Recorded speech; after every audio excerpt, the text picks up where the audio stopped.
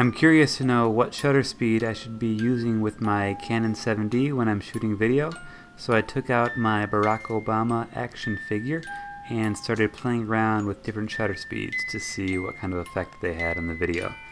If you do any reading about shutter speeds and video, you find out that if you choose a shutter speed that is too fast, you get what a lot of people call the Saving Private Ryan effect, where the video looks really jittery, because the slower shutter speed would actually blur the image a little bit and smooth out the jitters. Now if you're going for that effect, then by all means choose a very fast shutter speed, but if you want more fluid motion, the idea is to choose a slower shutter speed, and the recommendation is usually half of the number of frames per second.